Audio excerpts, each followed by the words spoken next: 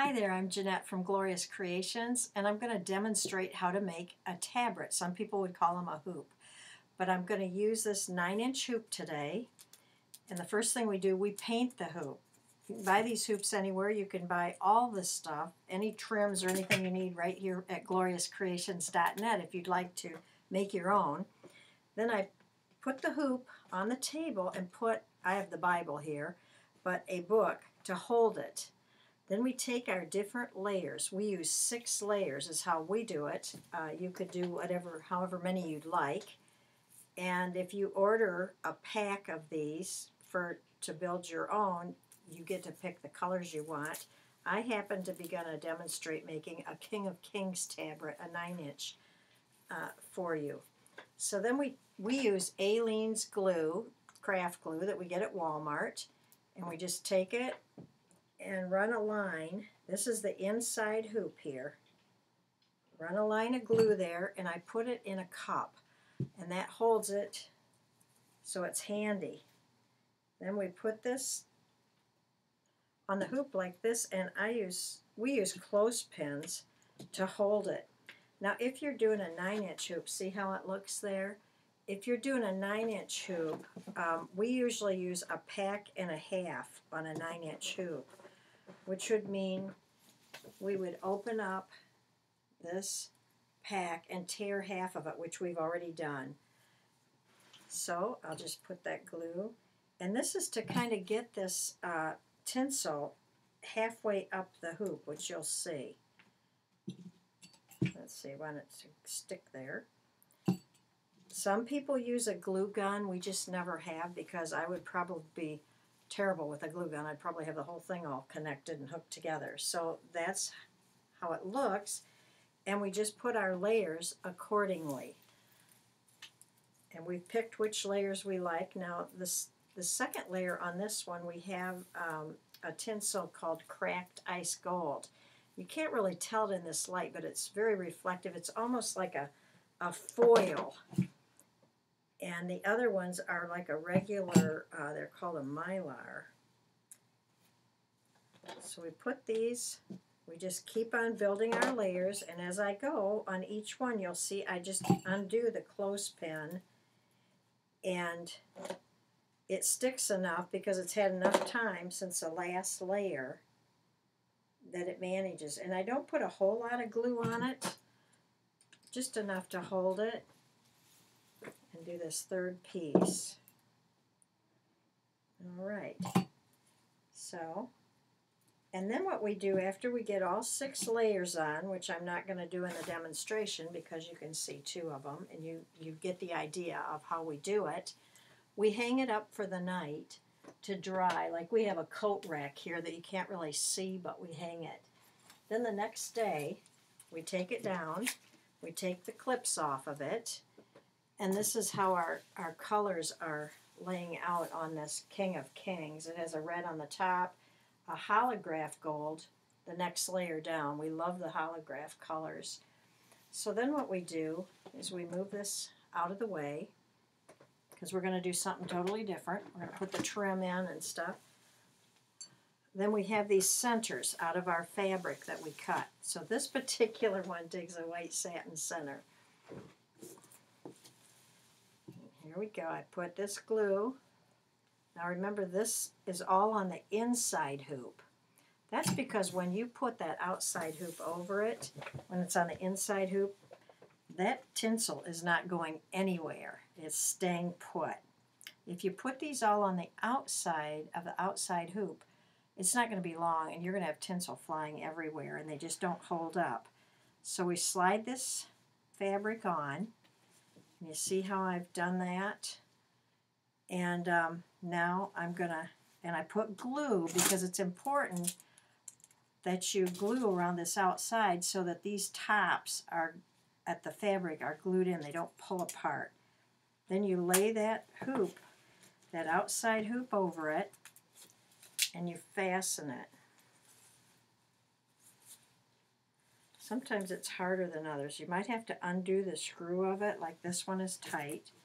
I'm going to undo this screw all the way and put it on. it'll slide over. See how that looks? It'll slide over. Then you tighten your screw, pull that down, and you might need to pull a little bit on either side of these for your fabric to lay smooth and flat. Then we go and we tip it up and cut the fabric. See this fabric that's around the edge then?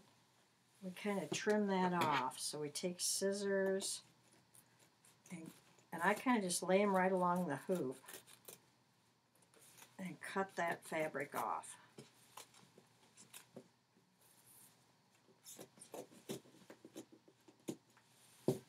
You got to be careful that you don't cut the tinsel off. We have all colors of tinsel, so whatever you decide, wherever your imagination or the Spirit of the Lord takes you, you can make anything that you would like, and you can use any size. Some people make them on 9-inch, 8-inch, 10-inch. We had a gal yesterday was telling us she was making 10-inch, so that's what it looks like. Now what we do is we take our outside trim, which you can get from us once again, or you could, I think Joanne still carries it, but I'm not sure about that because we order from factories. You lay it up against the screw and measure it right around to the other one. Then you cut it. Then you take your glue. Some people like to take their finger and make the glue smooth. I don't do that, but that doesn't, mean any however you prefer to do it. And I kind of hang on to it here and hang on to it as I'm doing it, going around. Just a thin bead of this glue. You don't have to have a whole huge amount because you can see it'll work. Oops, and the trim did stretch a little bit, so I don't have to have all as much as I had. So I just cut it off. And then it's perfect. It comes round to the screw, as you can see. Like I said, this is just one way of doing it. So many other people, there's other ways, of course. You can wrap around the edges, and those are really beautiful too, but we found this works best for us because we do make a lot of these here at Glorious Creations. Then we want to put some narrower trim across the top. So we take our glue and do this with it. And sometimes these edges want to fray out, so we put Scotch tape on them and even then cut it in half. Put that. You start it a little bit below where the top of the fabric is. Now that fabric, how we decide where to put that fabric is we like to have a nice handhold this is probably about 2 inches here, where a person can put their hand through it. You don't want it, and it also gives you room on the fabric to be able to put designs or writing or anything else that you would like that would help this to point to Jesus Christ. That's our whole goal in these tabrets, is pointing to Jesus Christ in them. Then we take a sequin. Now this is like called a gimp on the top, and it's a rayon gimp, and it's narrow. Now we take a sequin trim to put around what we call the smile of the hoop. So we put our bead of glue all the way around like this. Yep. And then we take this and we lay it on top and pat it down. And that glue will dry, and it dries clear, and it dries well. Now I will warn you that if you use satin though, if you get anything on that satin and you try to wash it off, guess what? It stains. It makes this watermark on it, so you kind of have to be careful with if you're going to use a satin or something like that. So now we've trimmed it out this far, as you can see it.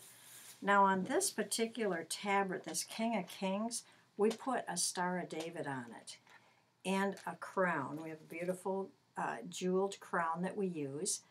So I'm going to make this Star of David, and we don't have a pattern for this that we offer, but I can show you how. So you cut it on an angle. I'm going to say I want it to be about that big.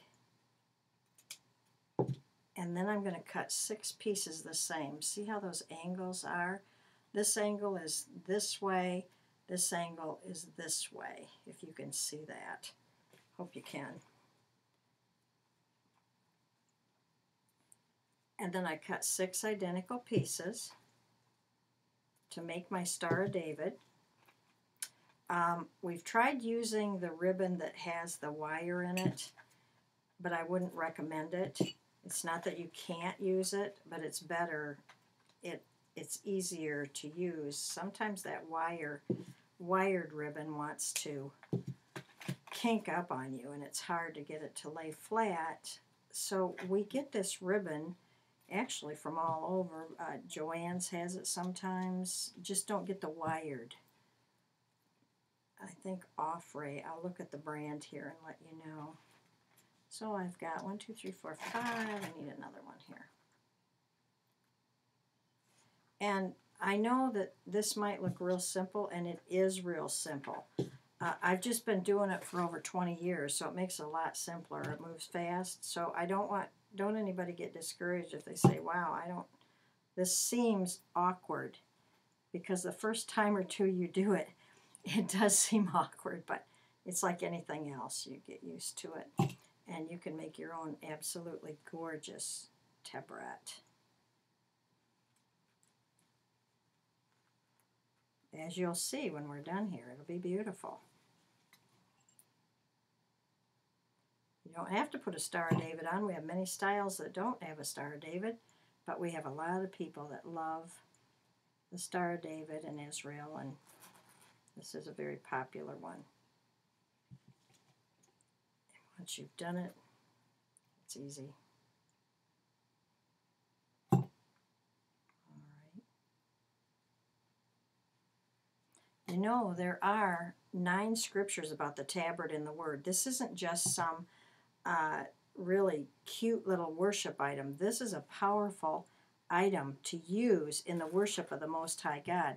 Did you know that the tabret was the first worship instrument to be created by God to be worshipped with? And we get that out of Ezekiel 28:13. He says in there, he's talking about Satan.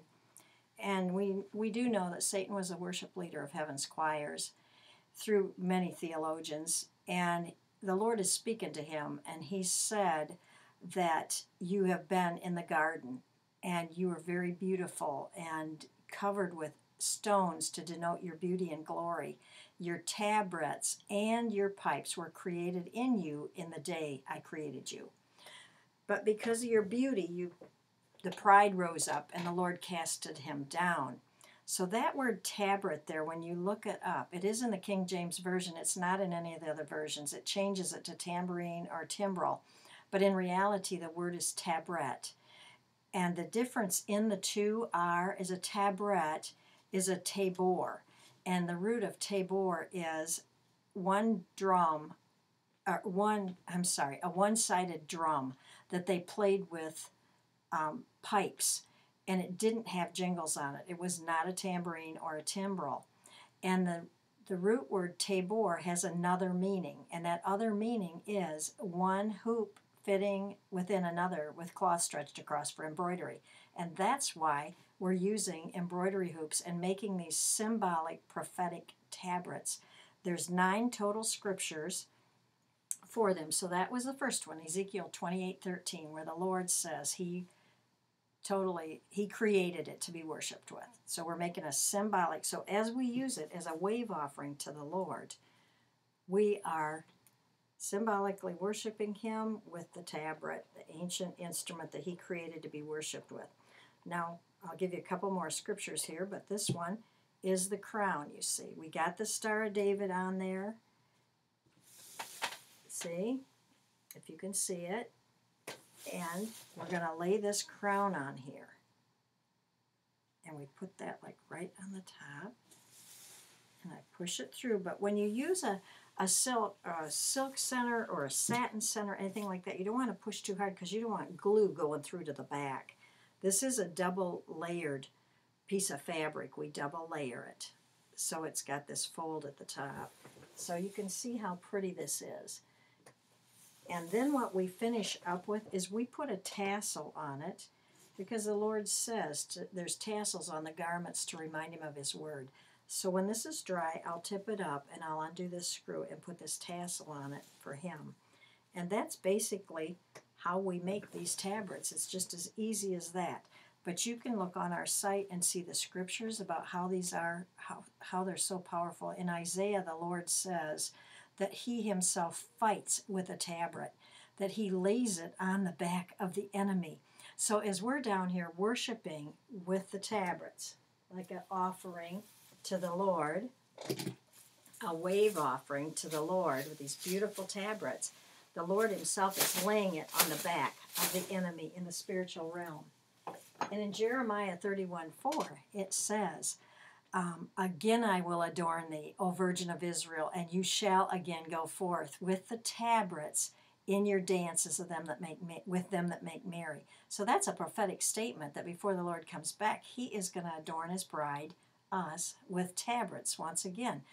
Most of us aren't ready for a one-sided drum and a pipe, but we definitely are interested in these beautiful worship wave offerings.